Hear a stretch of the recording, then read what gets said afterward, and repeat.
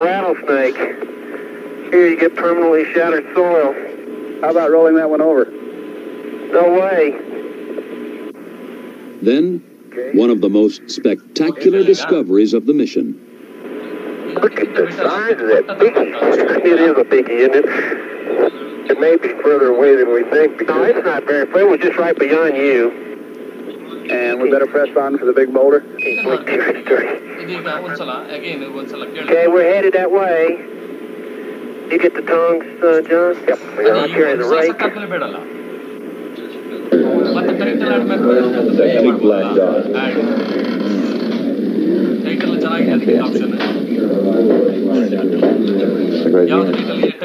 If we could see to the bottom, we could say for sure if this big black rock is right out of the bottom. But my guess from the old photographs, it probably is. Okay, that sounds like a good guess.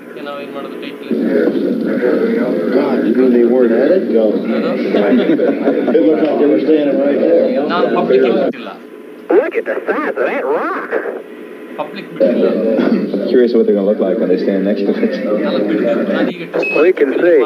The closer I get to it, the bigger it is. Yeah, but look at the permanent shattered part, Charlie. On this side over here? Yeah.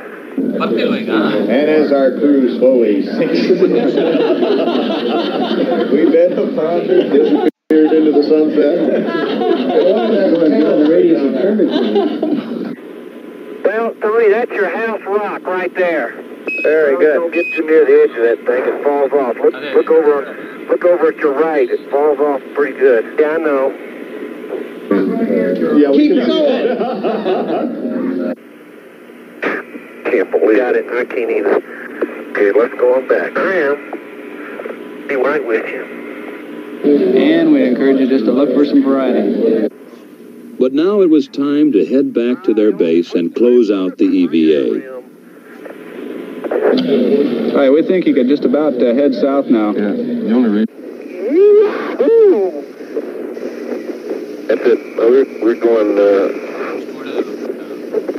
home again, jiggity jig. During the previous EVA, a section of a rear fender had come off the rover, causing the astronauts to receive occasional showers of lunar dirt. And it's a beautiful sight. Young parked the rover, then moved out to join Duke, enter the lunar module, and prepare for liftoff. Boy, Houston, the beauty of this place is just absolutely incredible. Smile. FAO. Don't be mad. We'll get it up there. See how nice and leisurely it's been? That's the way it should be, getting ready for ascent. 10 seconds. What a ride, what a ride.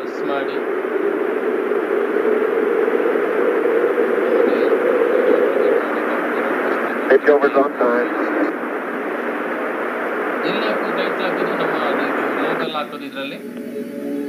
Together in orbit, the two spacecraft pirouetted, each inspecting the other. This is one of the fastest maneuvers I've made in a long time.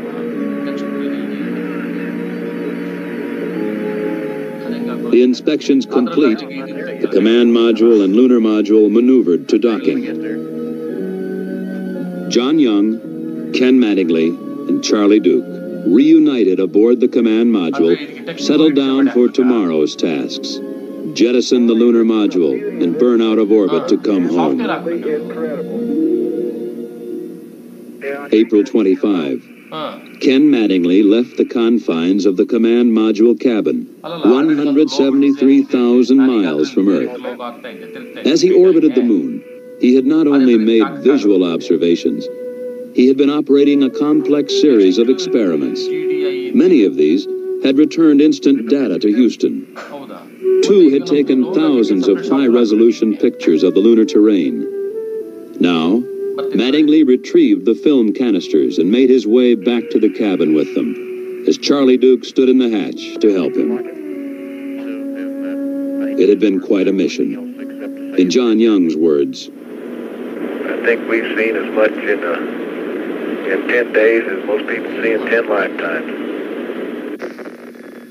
April 27, the last day, The crew looked out their windows through the 5,000-degree fireball of re-entry at their native planet.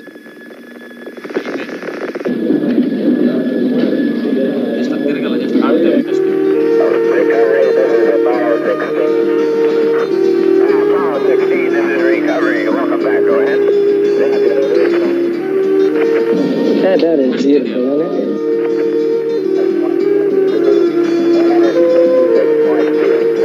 Now they're blooming. Beautiful. There they are. Beautiful.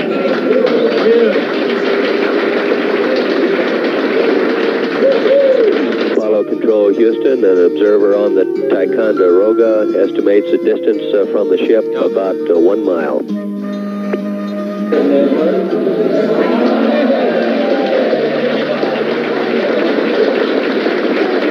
Just got it on in service.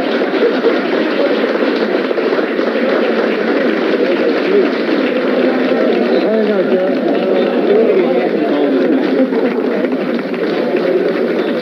Now. You saw an example of goal-oriented teamwork in action. The kind of thing that made this country great and the kind of thing that's going to keep it that way. Real smooth shot. Every bit of it, Jerry. You brought them in beautifully. Well done, young man. Outstanding. I cannot touch that cigar anymore. I cannot.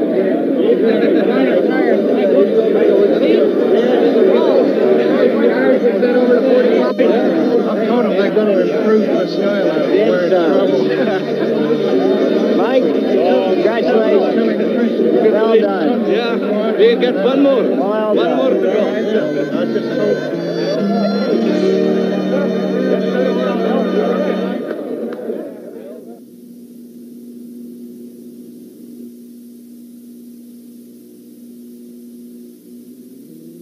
ಬರ್ತಿದೆಯಲ್ಲ ಕಣ hello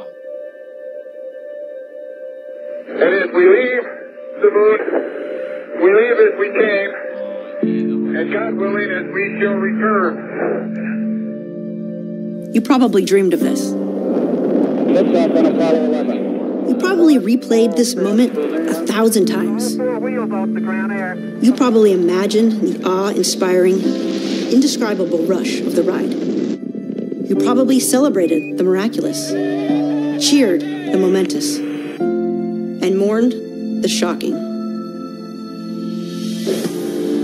You probably still dream of what could be. We did. We do. And while many thought we were through, no. We've been learning, we've been building, we've been training. And now, it's time. Because the next frontier is not just for the next generation. It's for this generation. It's for me, and it's for you. For everything we still dream about. We go as Artemis. ಏನು ಮಾಡಬೇಕು ಕಿರಣದ್ನ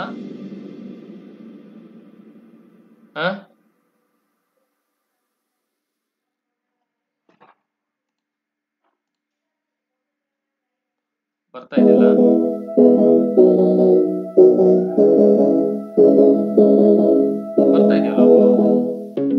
The laser, a useful tool in industry, science, and medicine. When it comes down to it, a laser is just a light with extreme focus. It's both elegantly simple and extremely complicated. And it changed the way we literally see the dimensions of our Earth, our moon, the planets, asteroids, and beyond. But it was a long road to get there.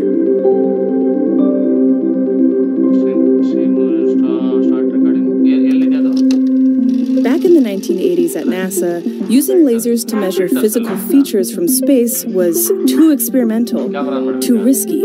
Fortunately, it was also a time of change and risk-taking at Goddard Space Flight Center. In the 1960s, there was probably not much question when a science or applications mission came up. For the most part, it went to Goddard.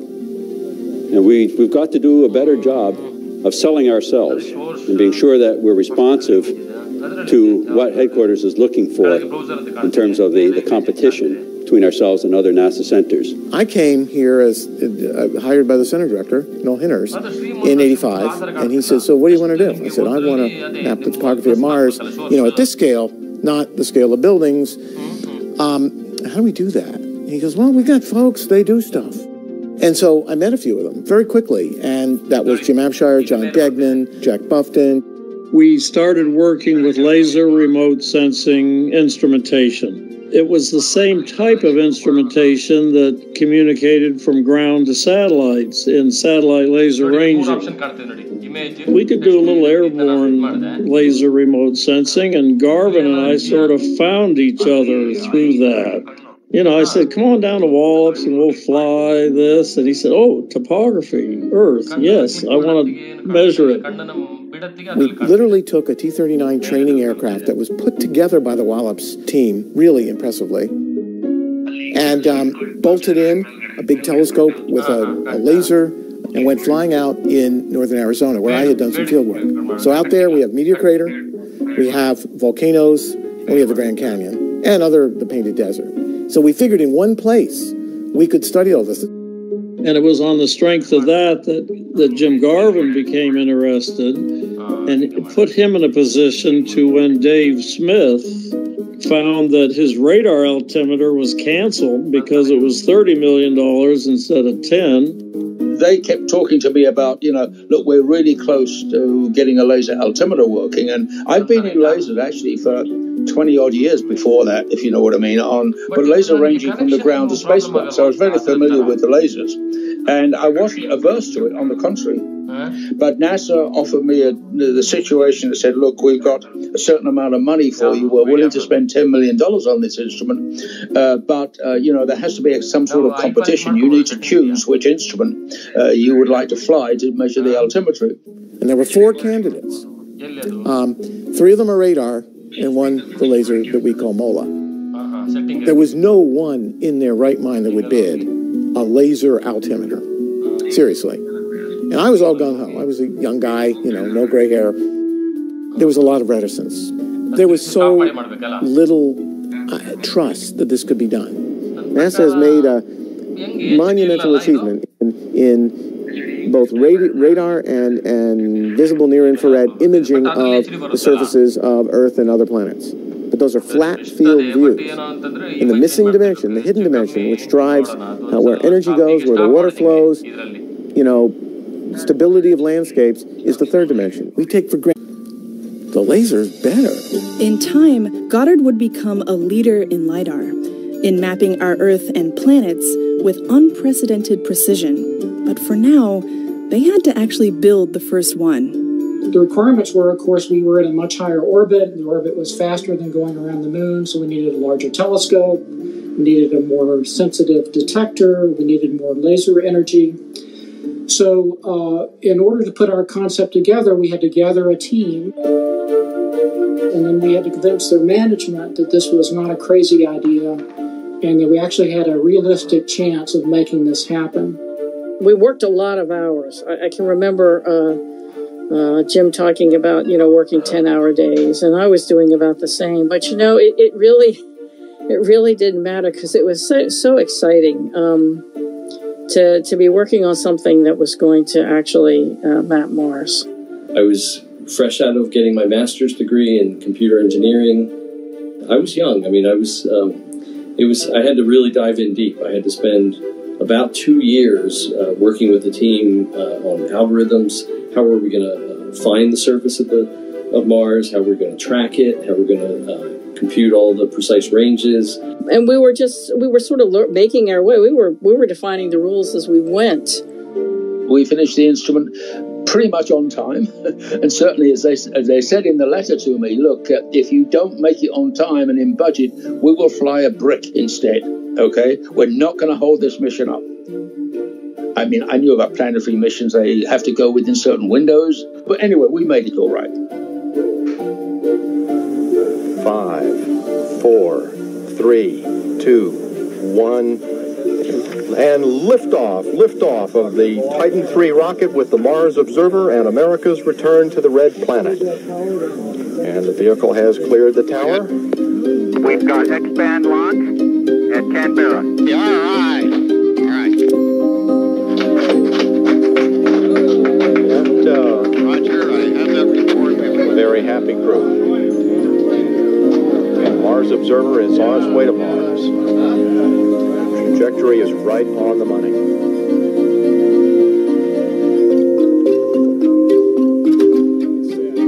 We've assumed that the spacecraft properly executed its orbit insertion sequence, and we presume the spacecraft is in orbit about Mars, but we have no positive confirmation of that because, as for the last 3 days, we have no communication with the spacecraft. To say you simply don't know what happened. It could be in orbit. It could have flown past the planet. What are the scientists doing to relieve the tension in there? Screaming loudly, probably. We still don't have communication with the spacecraft. However, we are very hopeful, and we're cautiously optimistic that communication every day, will be in fact, restored. without communications clearly lessens our probability of success. You say, though, we give up. We have not given up.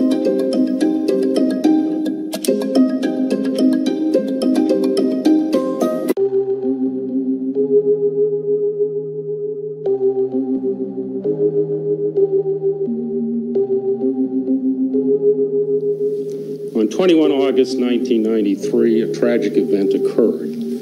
Communications with the Mars Observer spacecraft were lost during a sequence referred to as the pressurization sequence. This was a sequence in preparation for insertion to orbit about Mars. Once again, we're always trying things because they're hard, not because they're easy. And so once in a while, we're going to have a failure because we are trying hard things. That I had been fully anticipated that we could have problems with this instrument. This was a new ball game completely, okay?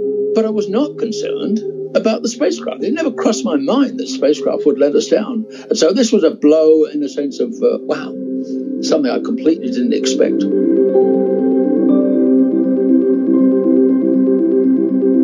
We held out hope for a while that maybe it would come back, maybe they'd find it or recover it or something, and then eventually that settles down and you realize the mission was lost. I was devastated. I think we all were, and it really wasn't clear at the time whether we were going to have a follow-on to actually do what the mission was supposed to do.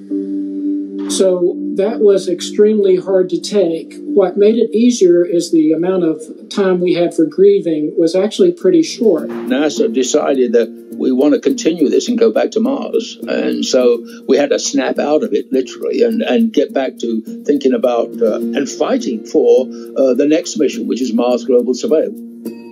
It was a difficult time, and it was the first time I think I really felt I had to get in there and argue with my colleagues, but as the PI, it was particularly for me, that we needed to get back to Mars and we needed to get back with this instrument. Knowing that they couldn't carry all 6 or 7 instruments, only 4 would go, the laser altimeter had to be one of them, okay? The engineers had a chance to kind of just not change it, but do some things a little bit better. That's what engineers like to do, is they fix all their first round mistakes in the second round and make new ones. We were asked immediately, how long will it take you to rebuild another copy of MOLA? How much is it going to cost? Can you get your team back together in time? Do you have the parts? So there was immediately a flood of things we had to do. Jim Etcher brought me in for the detector engineer who just led the Goddard at the time. So I was lucky to join the team working on the detectors. We were only given, I think it's 3 years to rebuild it. It's shorter than usual. And everyone, all the management knew that means there's no wiggle room really in your schedule. But the team was largely still there, and everyone is geared up to redo it since the first one didn't make it. So everyone really wanted to do it again and do it right. While the Goddard team was building MOLA-2 for the Mars Global Surveyor mission, a small team seized a long-awaited opportunity to hitch a ride on the space shuttle. with an experiment known as the Shuttle Laser Altimeter. I think confidence comes from demonstration. Sometimes you have to do more. Sometimes you have to do less. Working personally to build that instrument, we built it at Goddard in our lab down the hall without any fancy paperwork or flight procedures or anything. We just built it. I was hired then to come on board working on the shuttle laser altimeter, and I was brought in specifically to work on precise positioning, precise pointing, and precise geolocation of the surface footprints. And we tested it on the roof, shined it over to a bank building 11 kilometers away, lined it up, and it was ready for the shuttle.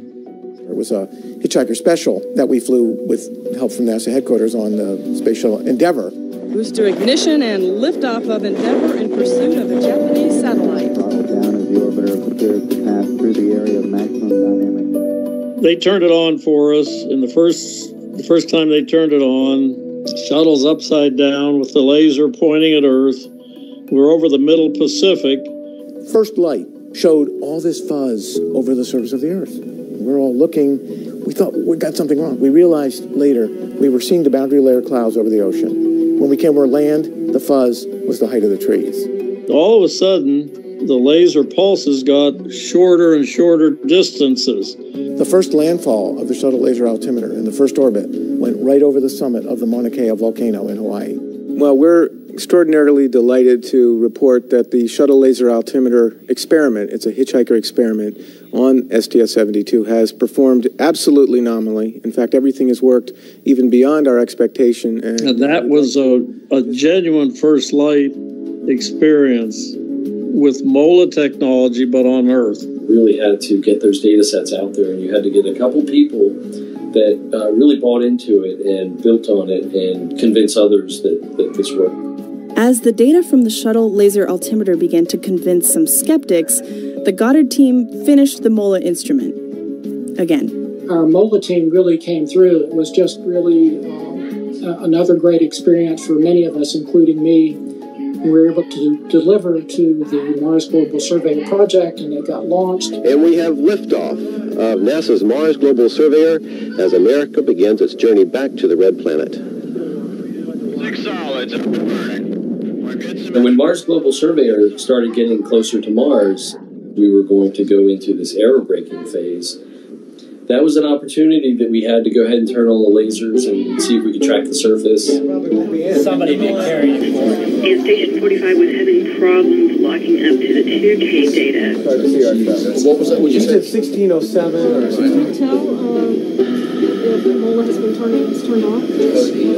Copy up, Mike. Kill my query and restarted as soon as that query is up and running. That must be the nadir event. I'm hungry. I didn't really want no sandwich. Look at the laser coming back, Rob. Thanks, everybody.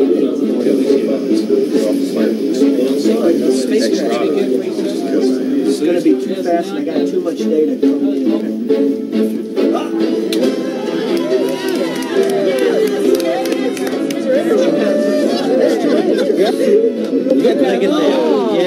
Look, there's a little tiny terrace. This is the first profile of a crater we've ever seen on the planet. That is. Rob, nice laser. We have Mars, finally. 12 years. All right, let's take a look. I don't understand. Over a decade later, the Goddard team had proof. Planet-scale laser altimetry worked. It could map distant craters and valleys and mountains. It changed the game. Today, we've ushered in a new era in the remote sensing of Mars. And this particular data set that we've acquired has in fact enabled us to generate what we consider a very detailed description of the shape of the planet Mars. This has significant implications for the flow of water early on Mars. We believe this is one of the youngest features on the planet. We're seeing a planet that is very different from Earth. And it's telling us something about the Earth in an indirect way that says that not everything works in the way that we originally had in mind. The kind of measurements that we're making now are allowing us to, characterize Mars on timescales of days to years now. And then the next step is to try to go back eons and try to figure out what changed on Mars. I mean, at that time, we used to brag that Mars was mapped better than the Earth. The accuracy of MOLA was so good, and And after a couple of years, the coverage was so good, it was definitely a more accurate map of a planet than any planet. And this came out of it can't be done in the mid-'80s to a tool that we now accept as the standard. For those of us that worked on MOLA, it was transformative. It wasn't at a destination or a place that we were as much as a place that we would become. Following MOLA, in some ways we were in demand to consider whether we could provide a laser altimeter to another mission. A few missions, actually. It was no longer a question of if LiDAR could work, but where else it could work. But as the opportunities to test the limits of LiDAR arose, so did the challenges ahead.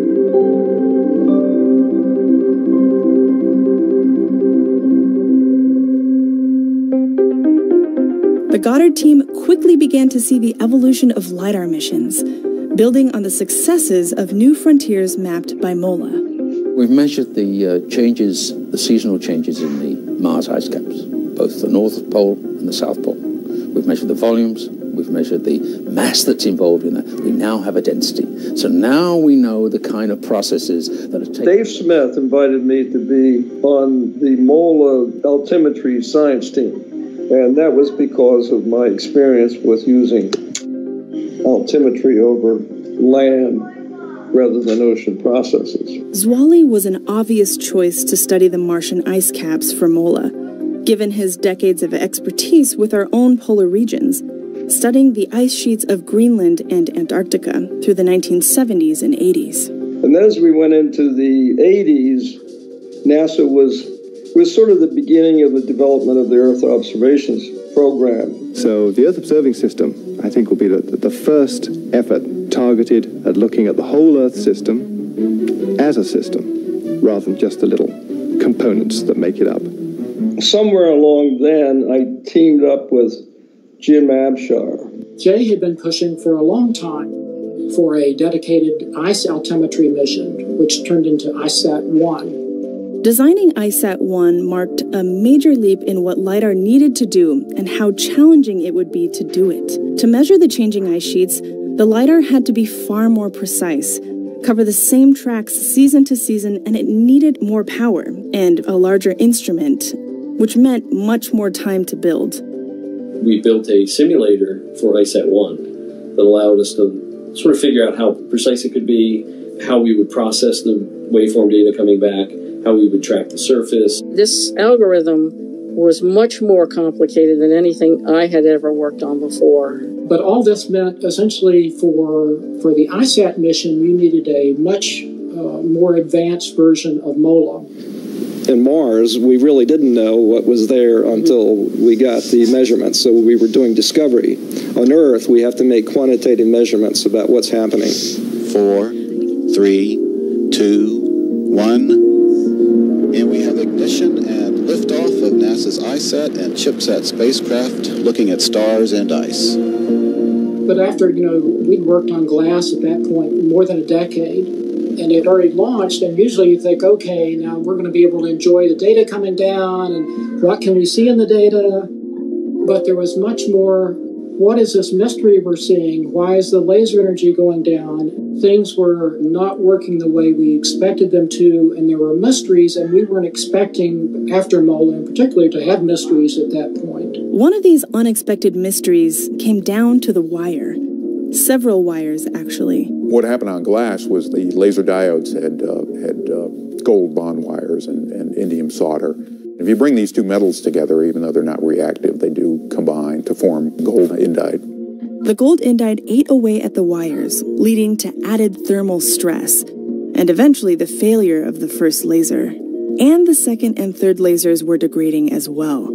Tough decisions were ahead. When these missions operate, there's a lot riding on the missions. You don't want to make any mistakes. You want to optimize things as best you can. The question was, given that we would have so much lifetime expectancy from the lasers, well, the scientific decision was that the best way to use that was to operate for periods of about a month and do that 3 times a year. That decision paid off when ISAT showed dramatic change in land ice around Greenland, And it also proved that LiDAR could be used to measure something called sea ice freeboard, a major breakthrough in determining sea ice thickness and an essential science goal for the future of ice measuring satellites. Even though the ISAT project required much more care and feeding, it really laid the groundwork for all the subsequent missions that Goddard has flown. Around the same time that ISAT was developed, Goddard was tasked with designing a laser for measuring a place far from any icy poles. Sean Solomons was the PI of Messenger, and he said, I've been asked to PI a mission to Mercury. I really want a laser altimeter on board. Can you make one that will work there? So the short answer seemed to be, yeah, I don't see why not, but there will be extreme thermal circumstances that we'd have to worry about. That was a really tough one because you fly in close to the 800-degree planet, and then you have a 12-hour orbit. The temperature changes by tens of degrees in a few minutes. It had to always shield itself from the sun constantly, which meant that in orbit it was often at a very high angle. It was a challenge to try to continually figure out where the surface of Mercury was. And then they wanted it to be small, much smaller than MOLA. I think it's ended up to a quarter or a fifth of the size. But I remember the manager who was running it for us at the time kind of said, you realize I've thinned every wire in this electronic package so thin that you better not look at it twice because it might break. But that's the level we had to go to get within the 7 kilograms, okay? And MLA was the laser altimeter that we proposed, and this was really pushed the limits of what we could reasonably expect to do. Despite the extreme environmental gauntlet, the Mercury laser altimeter kept on collecting data for 4 years, right up until the very end when Messenger crashed into Mercury in 2015. But before that, it captured historic views of the planet's topography. It is time for America to take the next steps. Beginning no later than 2008, we will send a series of robotic missions to the lunar surface to research and prepare for future human exploration. And then one day, the president, I think it was George Bush, suddenly decided we're going to go back to the moon. Well, all of a sudden, okay? We've been thinking about putting a LiDAR around the moon for a long time, actually. And I really wanted to have a crack at doing a good one instrument for the moon. I mean, my interest was in gravity and topography, two things that need to come together to measure the structure of a planet. And then all of a sudden, we got a call from headquarters. Can you design a LiDAR around the moon, to map the topography? And so the instruments were chosen from proposals based on the ability to help select sites and determine the safety of landing in particular sites on the moon. The LiDAR would be the Lunar Orbiter Laser Altimeter, or LOLA, and it marked another leap into laser altimetry. We also came up with the idea of having multiple beams. We managed to put 5 beams on the surface, and that kind of changed the observational strategy, if you know what I mean, of 5 parallel beams.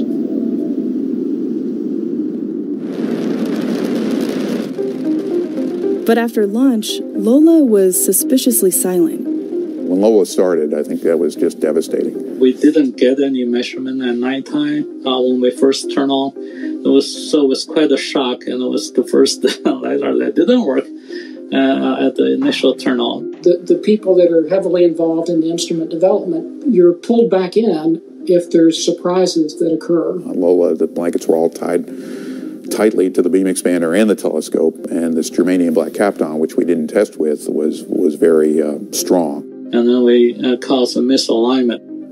I remember we discussed whether we wanted to check the alignment at spacecraft level, and we just decided not to do it. I think that was my fault, because we could have. We started in the worst possible orbit for that failure mechanism, and so we were out of alignment, and we had no signal at all, and that was just it was a tough couple of weeks. Yeah, it is a It is a lessons learned for life for me. A couple of weeks later, we noticed a little blip at the South Pole, and so we had some hope. And it eventually just, as the orbit progressed, the signal kept getting stronger and stronger on the daylight side. Despite a bumpy start, in time, Lola and the Lunar Reconnaissance Orbiter mission became revolutionary in mapping our moon. And it's turned out to be exceptional in terms of describing the topography of the moon. As a result of Lola, I think largely, if not the others as well, the doubts about whether a laser altimeter, for example, could last, age limits, lifetime limits on the laser altimeter were dispelled.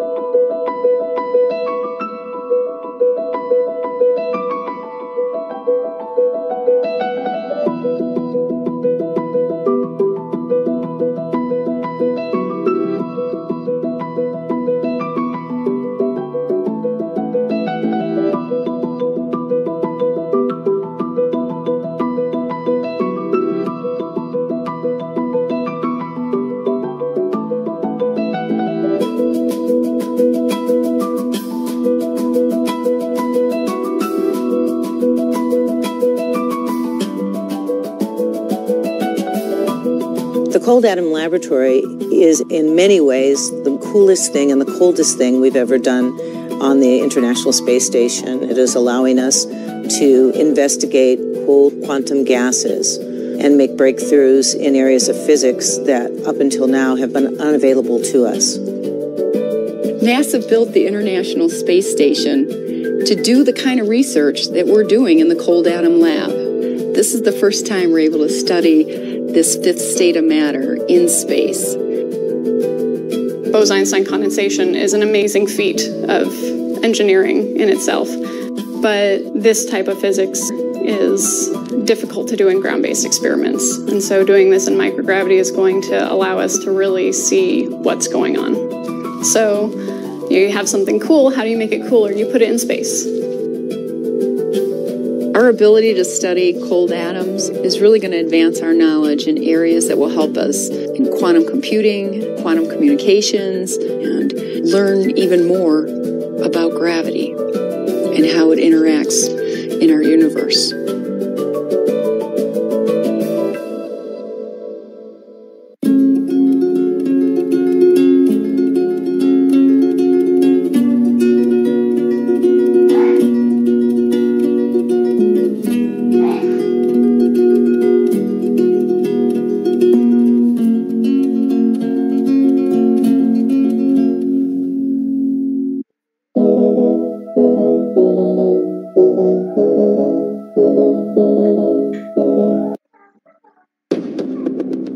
The Mars Polar Lander and Mars Climate Orbiter missions failed.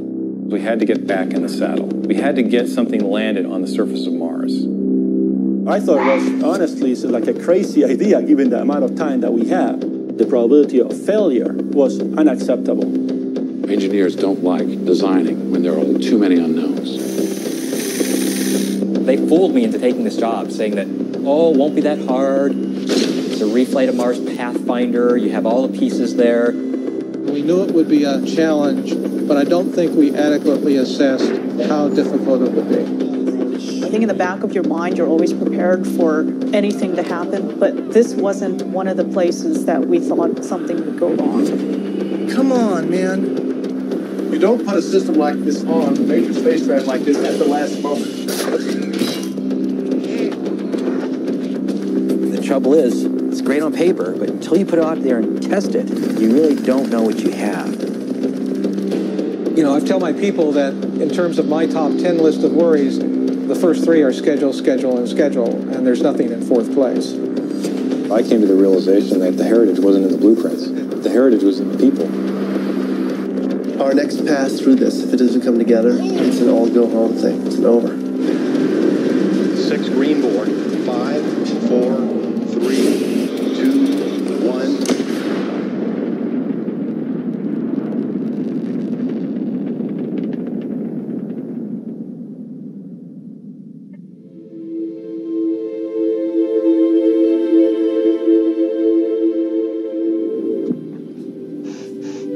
the end of 1999, the Mars Polar Lander and Mars Climate Orbiter missions failed.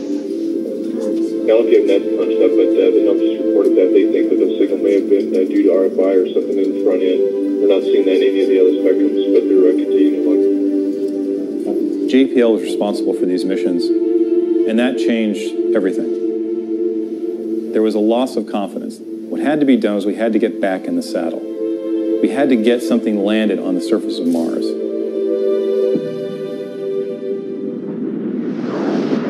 The problem was we didn't have a lot of time. We have to go back to something we know.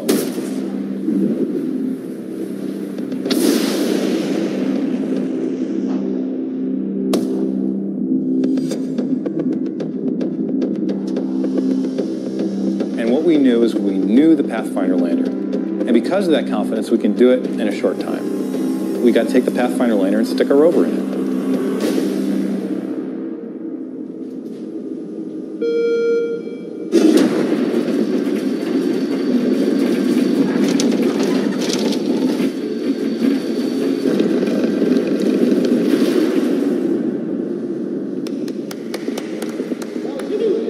Here we go, 6 pulses for equalization at minus 18 dB. Pulse number 1, 3, 2, 1, mark. We knew at the time we had a 3-year project to go to launch, and that's just very, very tight for a mission of this kind of complexity. And we've been fighting that challenge since the beginning. You worry about, am I got the right plan? Do I really have it figured out? Are we on track? Can we stay on track? I'll briefly go over launch crews and EDL and just give you an idea of how the downlink process works during those phases. I'll spend a lot more time on surface, specifically the tactical downlink process. I'll also talk a little bit about a couple key additional requirements for Red Rover Goes to Mars. You start getting into this cycle of things changing just a little bit here and just a little bit there, and all of a sudden the mass got heavier, and so other things had to change. Your design heritage, the blueprint, I use the phrase that I will never use again because no one will believe me, is build to print. I said, we will take the Mars Pathfinder lander and build to print. We will take the blueprints and we will send it to the machine shop, build these same things again, and that will be the shell that we land in. And then we just have to design this rover that fits inside. That build to print concept is the one thing that was completely wrong. Message here is if you see something that you don't like in the MER mission system design, I'm one of the people you complain. I came to the realization that the heritage wasn't in the blueprints. The heritage was in the people. And the people who had designed this thing before, they've gone through this design work, they've experienced all the difficulties, they know how to solve it. And then we have a final TCM at 48 hours out.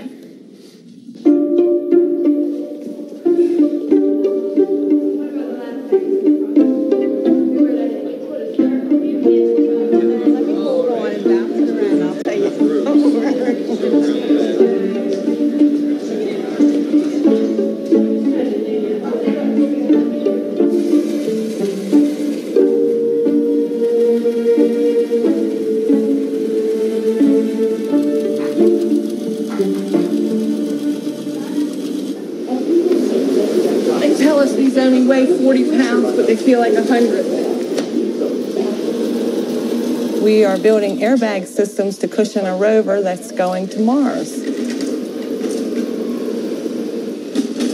Well, we have a deadline to meet for testing, so we have to work a lot of hours and work hard and get it done on time and make it work good, too. A lot of it is sewing through these thick layers. Very difficult. The stuff we coat it with makes it hard to go through. We've had to get special needles, special machines, and it takes a lot of strength to press it out with your fingers and sew it. I've done both. I've worked suit parts, I've worked gloves, and I've worked these. It's like peas and carrots, you know? Gloves are more delicate, more complicated mentally, smaller. This is physically challenging because it is heavy. We have a lot of questions because in the whole time you're building it, you're wondering, is this going to be right? Is it going to be okay? Is it going to work? You can't imagine the joy. We were jumping up and down when Pathfinder landed and was successful, and that's what we want to bring into this. How would you feel if you knew that something you had actually worked on and touched every day was on Mars? Our names are on Mars because we got to sign the lander panel of Pathfinder. And believe me, we'll have our initials in some of these scenes too.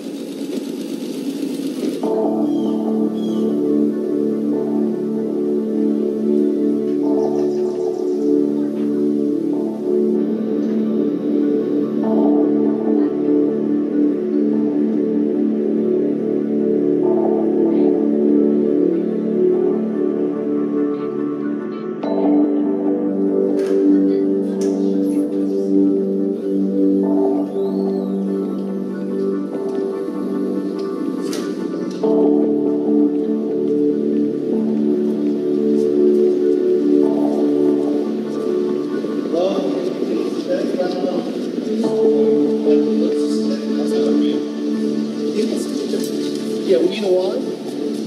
It's been hit a lot. I mean, seriously, no. These things lose a little of their edge. I mean, look, it's got the same texture down underneath where it's never been tested. This is the rock that was causing all the problems in the last test. So we were right up to the hairy edge. We were supposed to just be checking the box. We were waiting to see if we had a working airbag system. It was pretty scary. It's amazing. You never would have guessed that this rock would cause so much trouble. No, it's not. This is sharp. They fooled me into taking this job, saying that, oh, it won't be that hard. It's a reflight of Mars Pathfinder. You have all the pieces there.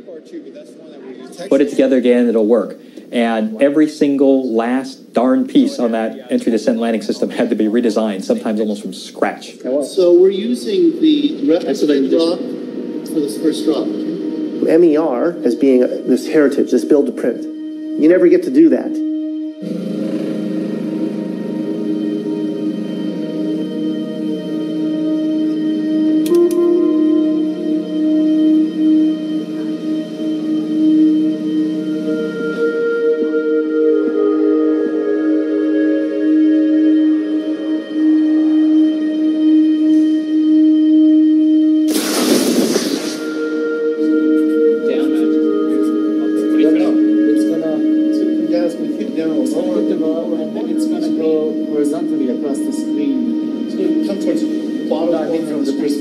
I own the overall system responsibility, but effectively, I was more of a busybody, getting in Adam Stelzner's way rather than driving the system.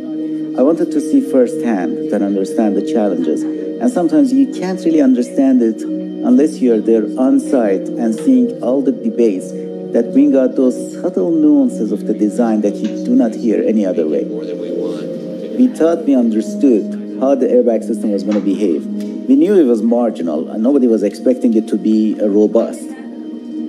But the initial design failed and got damaged in ways we were not expecting. 45 seconds. 4 seconds. 3 seconds. 2 seconds. 1 second. Release.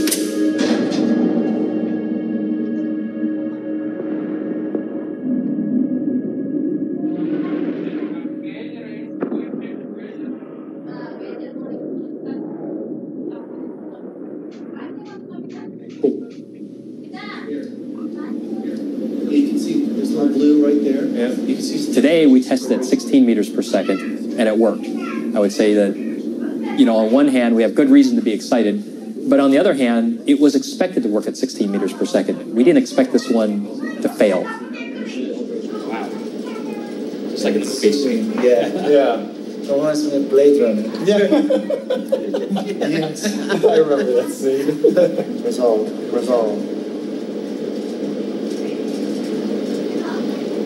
Okay. Slower. Beautiful. Look at it wrinkling up. Ooh, catching. That is awesome. You can even see a piece of it. Looks like we have clear. The landing's pretty hot right there. But that's But if you back up a little bit, you can actually see an abrasion layer lifted off. It's just sitting there. That piece of abrasion layer is just sitting there.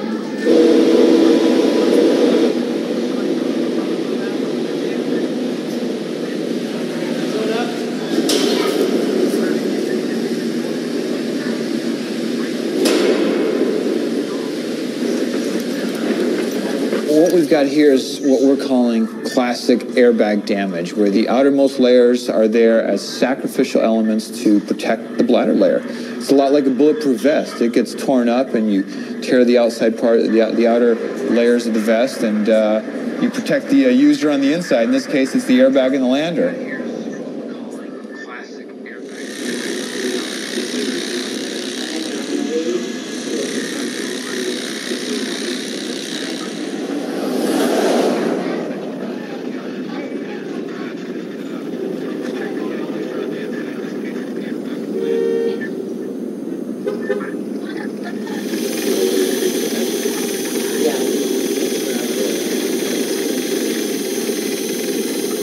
This tool's formal name is the rock abrasion tool. And in NASA, you have to have your name shortened to an acronym. So naturally, that makes us the creators of the RAT. I can't tell you how many suggestions I get almost daily for logos. It's a bit of a joke around here and in the space science community that we are building a RAT.